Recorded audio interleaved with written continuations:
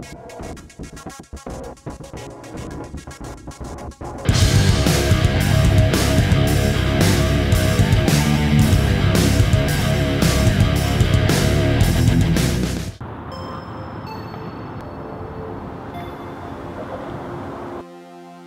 1966 Spencer Sloop is an awesome boat.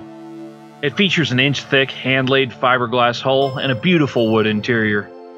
The cockpit is shielded by a hard Dodger with solar panels mounted on top. The hard Dodger makes the Spencer an outstanding foul-weather craft. Designed by John Brandlmeyer, the Spencer is 42 feet overall, 36 at the waterline, with an 11-foot 3-inch beam. She draws 5 1/4 feet of water and has a 44-foot mast and 819 square feet of sail. With sleeping accommodations for 8, you can get quite a few people on board the Spencer. However, 4 or 5 is more comfortable.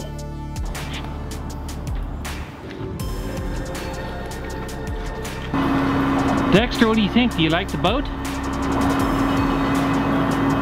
V-berth up there.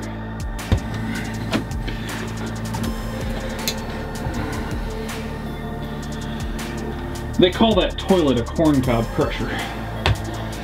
What's kind of neat about this is you can take this door and close it across, and it serves as a door for the master's stateroom as well. And then you have this big closet door here as well that comes across like this.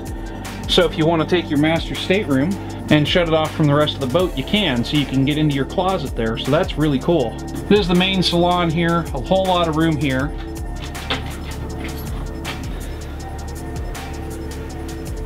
Big galley back here. I love this galley.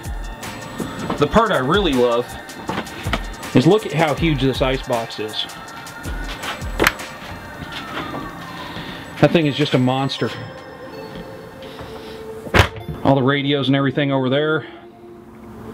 Oh yes, and over here we have Weird Nipples Buddha. Hello there, Weird Nipples Buddha.